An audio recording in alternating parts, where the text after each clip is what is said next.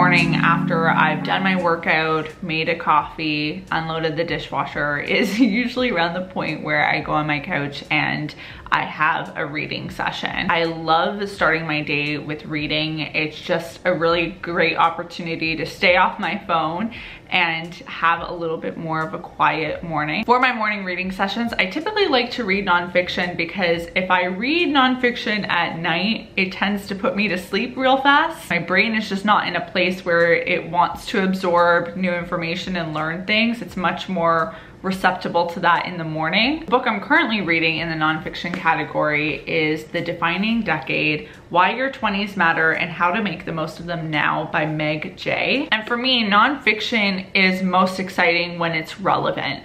I feel like if you're forcing yourself to read a book in the nonfiction category that you think you should be reading but just doesn't resonate, it's harder to get into it and it's harder to stay committed. You get bored of it. But if you're reading something about a topic that feels like something you truly want to investigate, it's very exciting. So that's why I would really recommend, if you are trying to embrace more nonfiction in your life, is to A, try and incorporate it into your schedule during a time when you are most alert, but then also B, think about the things that you are actually curious about and find books to fit those curiosities. I mentioned before how I typically buy my nonfiction books in physical form because I like to do highlighting in my nonfiction, as I've done here. I know that is horrifying thought to some readers to highlight a book, but I have grown quite comfortable with it with my nonfiction books. When I read nonfiction, I don't read it as if it's a one-time thing. I assume I'm gonna be back to it. So when it comes to highlighting things, I try and think about what is something that a future me might feel the need to hear, or what is something that a future me is probably going to be interested in, and that's where the highlighter comes into play. So I highlight quotes or sentences that really feel like they click or summarize a theory really well. I haven't done it in this book yet, but sometimes I even whip out a pen if I feel like I read something and it reminds me of, oh, I remember so-and-so talking about this topic, or oh, I want to investigate this more, look into blah blah blah. Like, I'll write a note to myself. But I also have recently started using post-it notes too, mostly if a book has some sort of graph or table or a section, a story that I'll probably want to reference often. Post-it notes are great for that. A book that I just recently read that I did this a lot too was In the Flow, and you'll see that if I open this, oh yeah, there is a chart, there is a table, oh, another table, and the result is something that's so much easier to go back to, and I have so much, especially for this book, for the past few weeks. This video is interrupted by a quick message from today's sponsor, Squarespace. Now, before you sit there and think to yourself, Caitlin, I already know everything there is to know about Squarespace, let me ask you a few questions. Did you know Squarespace is an easy all-in-one platform that provides you with a variety of beautiful templates to make your website look great without the help of a graphic designer? Did you know you can customize your site even further by changing fonts and colors? Or that you can add in slideshows, dividers, and clickable buttons into your blog posts to make them more pleasing for potential customers? I mean, what says I'm a professional more than a clickable button on your website? It's for all these reasons and many more that I choose to use Squarespace to run my own blog, CaitlinSilva.com. I love using my site to write about topics I don't get the chance to cover in videos, post pictures of planner spreads I design, and keep you guys posted on my latest content. So if you want to join me in the blogging world, you can check out squarespace.com today for a free trial and use the URL squarespace.com/Caitlin'sCorner to get 10% off your first purchase of a website or a domain. I've kind of touched upon already with nonfiction my process of finding books, and it really starts with having something that I'm curious about or want to learn about, and from there I kind of look on Amazon and Indigo in that category to see what are the most popular books and what people are saying about them. I really do read reviews before I purchase something because nonfiction books especially can be pricey if I'm buying them outright. If I'm getting them from the library, then it's a little bit less of something I'm concerned about. If a person online that I follow talks about a book really highly, I typically will make note of it. I have a list on my Milano app that I keep track of book recommendations, both from people in the virtual world and people in the offline world. And that way I have an idea when I'm at the bookstore of what books I want to investigate while I'm there. And most nonfiction books also have some sort of introduction that talk about what the book is going to really be about. There's a lot of books that will do the whole, is this book for you kind of thing. Just get an idea of the author's tone. Am I actually interested in the topic that they're going to talk about? Does it feel like something I want to continue reading? These are the kind of things that are going through my head. With fiction though, I find that I'm a lot more just like spontaneous. I don't really have a huge TBR of fiction books that I need to read because I buy them as I want to read them, or I rent them as I want to read them. And these days where I get a lot of my fiction book recommendations are from Book Talk. Book Talk is a whole fun little place on the internet. It's basically the book genre of TikTokers who talk about books. And there's always some great recommendations popping up on my For You page. I am a contemporary romance lover, so there's a lot of people that target that kind of genre. I don't know though, there's just some books that you just always hear about online, like The Seven Husbands of Evelyn Hugo. I just could not stop hearing about that on social media, so that was one great example of a book that I picked up because of the internet. Midnight Library is one that I have that I still have to read, but that one, it was bought definitely because I saw it all over social. Normal People, Spanish Love Deception, that was one of my favorites from this year. The biggest shift in my reading taste over the last few years has definitely happened in the nonfiction category. I feel like I was previously someone who would always love to read a self-help book, like a general self-help book. And I still like those books. Like I feel like the 20-something book that I'm reading right now is kind of in that house. And nowadays, I do like to have a little bit more, I guess like especially in the last year, a little bit more targeted conversations. Going into the topic of my cycle and how it impacts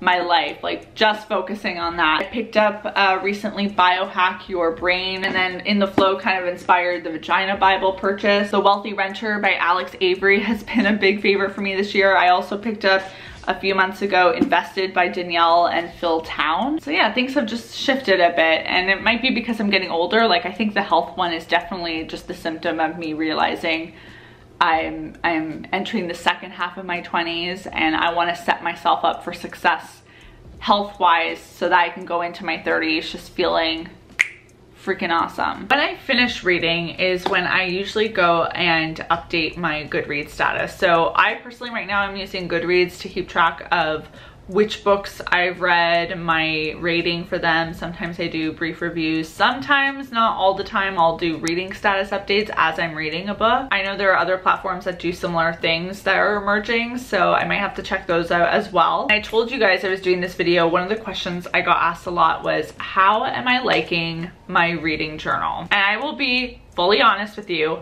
I love my reading journal. However, I do not use it nearly enough. How is it possible to love it and also not use it enough? Well, for one, like this is one of my notes for Chain of Iron by Cassandra Clare. It is multiple pages, and as great as this is, like this is going to be awesome for me to review before the next book comes out. I only find it useful for books that are part of series that have lots of complicated plots. Like fantasy books really work for this. But on the other hand, like this is the note that I did for Very Sincerely Yours. And I just basically wrote some of my thoughts about it after I finished reading, because Very Sincerely Yours is a contemporary romance. It is not a complicated plot. I don't need to be making detailed notes because I'm not even going to return to this world again because it's a one of standalone. To Start With Love by Lauren Lane, I did this as well. Spanish Love Deception. Aside from being helpful for fantasy books, I also find it really great for nonfiction books because at the end of each chapter I can kind of go and make a note about what the main theme was, what is the big takeaway, that sort of thing. I think when I started this journal I had this image in my head of every book I read having notes in it and a review, and you know, it just be this really beautiful thing. And the reality is I just think that not all of the books I read need to be written about. Like they don't necessarily deserve reading journal space. So I've taken the pressure off in that regard, but I do want to get a little bit better about doing a little bit more fuller reviewed thoughts, and then using those notes to write up something a little bit more formal on Goodreads or on Instagram. I want to do more book sharing on Instagram and doing book reviews on there, my blog, like that sort of thing. I think when I have notes, it's much easier to craft those. I assume once I hit the year mark, I'll probably want to do like a formal video on this and do some updated layouts, but that's where I'm at right now. If a reading journal isn't your jam though, I do want to show you this new thing that I created, which I think these are so fun. They're little book review stickers. Here is what the skinny ones look like, and then I also have some slightly larger ones. A white design and a colorful design, so I can kind of coordinate it with the book that I'm reading or that I just read. What these stickers allow you to do is when you finish a book, you can stick this at the back and give a rating. You can write down how long it took you to finish the book. On these skinny ones, you can write some quick descriptions of the book, like descriptor words. In the larger one, you can kind of do a few bullet points. And then there's a little section of like, would you recommend it to a friend? And I also created these from the library of Caitlin De Silva stickers that I can put on my nonfiction books or any book that I have to kind of mark it as mine. I finished reading Fear, Self-Compassion, and I put it in this book, and then at the back, there's the little book review sticker. I just think that's so fun. Oh my goodness. I figure you guys are gonna be interested in these stickers, so I'll have a PDF containing all of them down in the description box below, but I'm very excited to use these more in conjunction with the reading journal to create a whole reading system. Thank you very much. It is the evening, and this is when the reading gets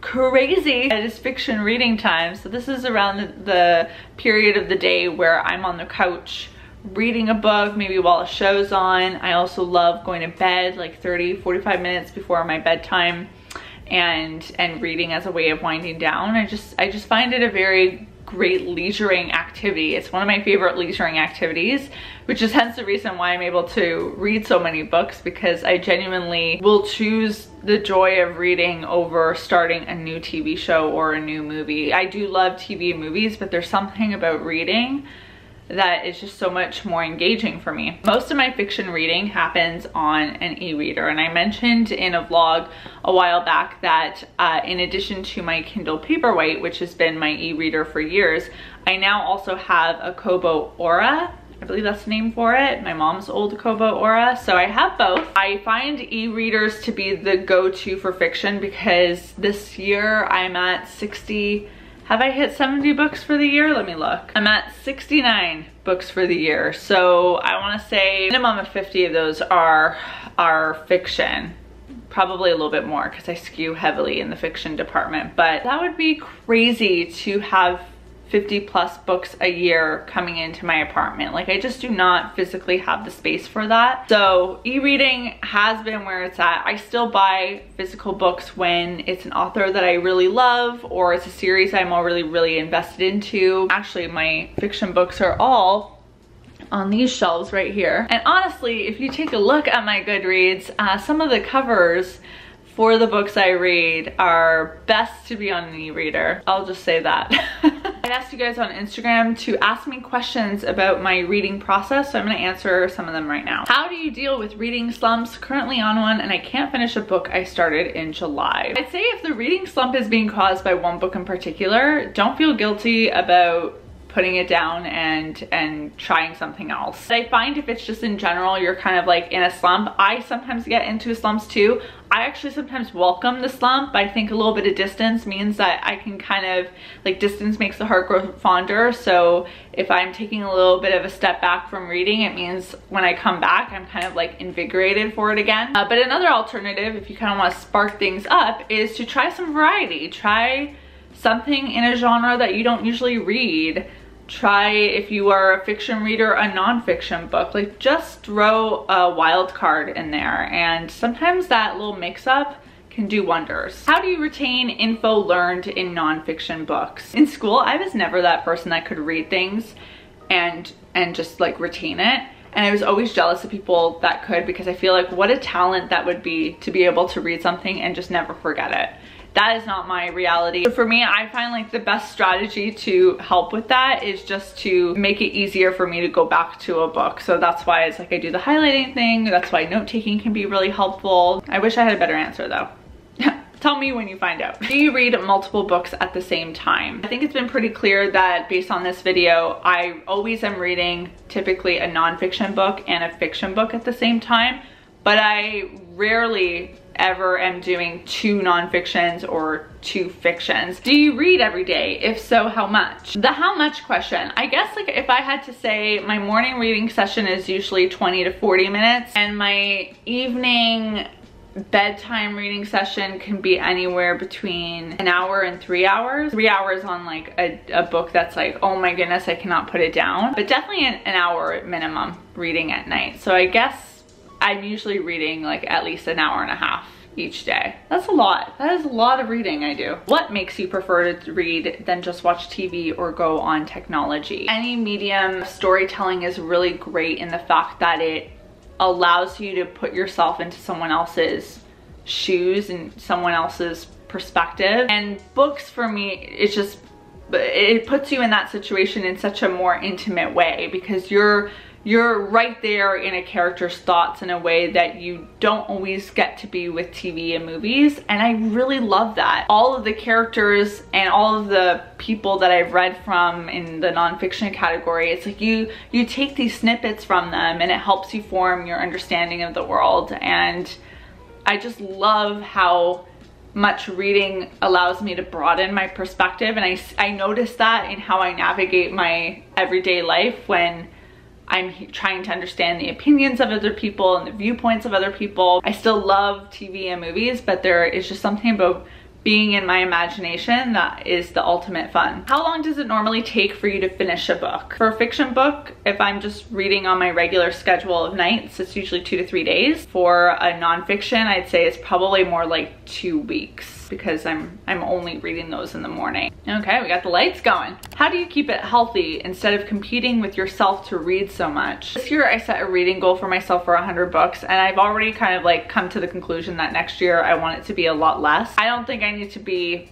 setting intense reading goals because I naturally am gonna read whether I have a reading goal or not. I'm going to make a point in 2022 to lower that reading goal and maybe focus more on the types of things I'm reading, like put more goals in the terms of like the content rather than the quantity. The quality versus the quantity. Yeah, there we go. What makes you not finish a book, if ever? With both fiction and nonfiction, there comes a point where usually around the 40 to 50% point where if I'm really not feeling invested and not feeling like I'm getting something out of it, whether it's with fiction that I'm not feeling like pulled into the world, or with nonfiction I'm not giving me value. Not to say that I have to agree with everything in the book. I think it's important to read things that you might not agree with and consume that and kind of work through why that is, why someone else has that perspective and why that's different from yours. But if I'm not like getting any value out of it, then it's like I have no qualms about saying, hey, we're gonna stop this now. Life is too short to be spending time on something that you're really not vibing with. And you know, there's no reward for pushing through a book that you are not into. I love talking books. I love the fact that you guys are so invested in books. It does make me feel very at home, this topic, because it's where it's a large reason why I do what I do today. I started my online journey as a book blogger, and now things have shifted a bit, but I still love bringing book talk to the channel whenever I can. It's still a very big part of who I am, and I thank you for allowing me to share that with you. If there are more book type of videos that you want to see from me, let me know in the comment section down below. Let me know if you've got book suggestions so I can fill up my list with more. A big thank you to Squarespace for sponsoring today's video. Don't forget to click the link in the description box below for 10% off your first purchase of a website or domain. When I had my book channel, I always ended those videos by closing a book on the frame, but I have my e-reader here, so we're gonna have to do a virtual one. I'll see you guys soon. Bye guys.